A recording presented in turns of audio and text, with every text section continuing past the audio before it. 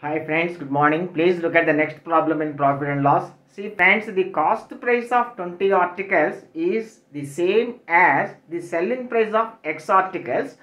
If the profit is 25%, what is the value of X? Friends, see, cost price of 20 articles, that is 20 CP, is equal to sold price of X articles. Now, CP by CP by SP is equal to X by 20. Now here we have a profit of 25%. Let us calculate. This is cost price. This is sold price. How we get the profit? Profit percent. Profit sold price minus cost price. Profit by cost price. Cost price into 100. By doing this, we get profit percent. That is given. How much? 25%. 25%. 25 ones, 25 fours. 4 into 20 minus x.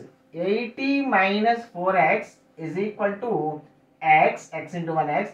5x is equal to 80. X is equal to 16. X is equal to 16 is your answer, friends. Thank you.